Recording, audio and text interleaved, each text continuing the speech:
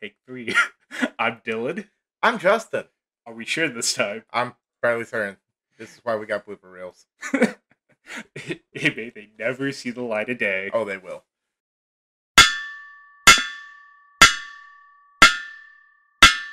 So that being said, what are some of the things we have learned?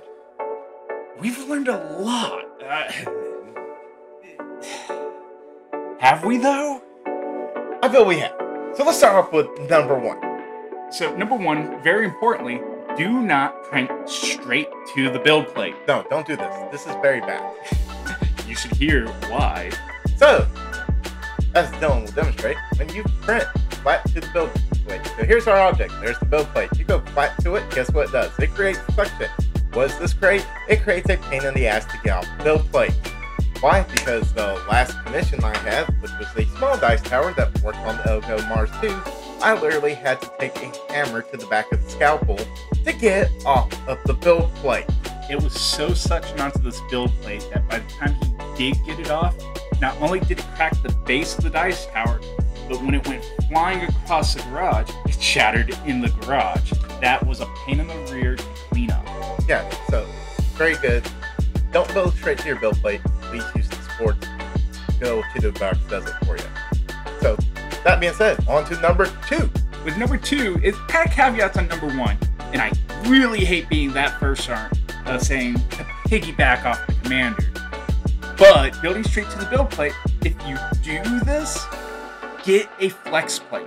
Yes, flex plate is your friend. Even when you're doing the support, it makes it 10 times easier. I promise, because then you can literally demagnetize it and it comes straight off, put it into your wash and go ahead and cure it. Now, the downside with this is, unfortunately, you do lose a little bit of your build plate. About 1/8 of an inch. So you can't sit there and max everything to the full size of your build plate, at least with the one we have. So yeah, if you have a better build plate for the build plate for the Elegoo Mars 2, send it to us. We will be glad to test it. We will put it through numerous tests and be unbiased about this. Which leads us into number 3. Number 3, this is kind of important, and it's called just a good workflow. Us sitting there being 2 hillbillies from Texas, it's kind of hard for us to sit there and do anything in a good, organized workflow. Especially when everything's freezing over outside. Let's not talk about that. No. Again. But there's your one thing. This is why this video is a little late.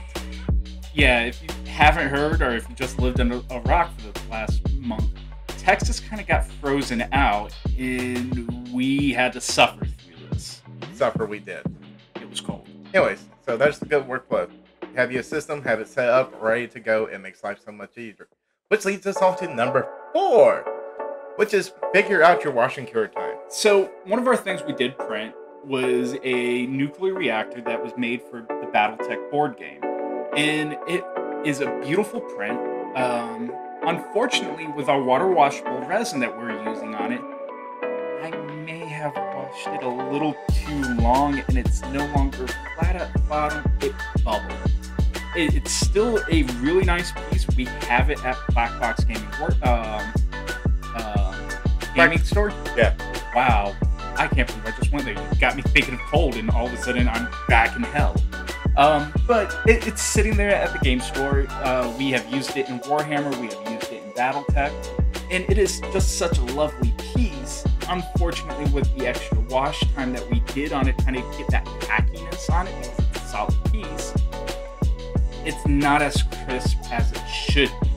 That being said, it's still a very beautiful place and still very functional. It was one of our first prints we did. I think that was my first. No, that was like my second independent print. Yeah, second independent, and it's a learning curve, so we figured stuff out.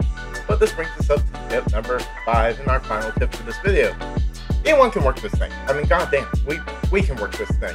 If we can work it, anybody can work it. We have sat there and came up with many different minis. We have come up with anything and everything. We try to put this thing through the paces, not just with our benchy test, but with Hero Forge, with Thingiverse minis, with anything we have found and thrown at this.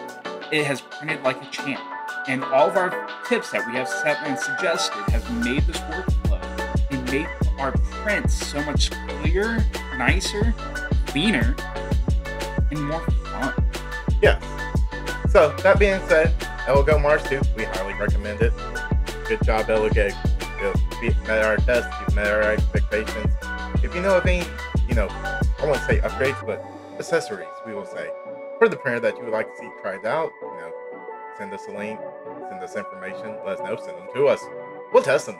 More than happy to. That being said, if you have enjoyed our videos, please don't forget to like and follow and hit that little subscribe button, because whenever we post a new one, you'll be notified. And there's a lot more to come now that weather is warmed back up and more prints and more games are coming. Yep, and remember, tricky for the algorithm. That's right.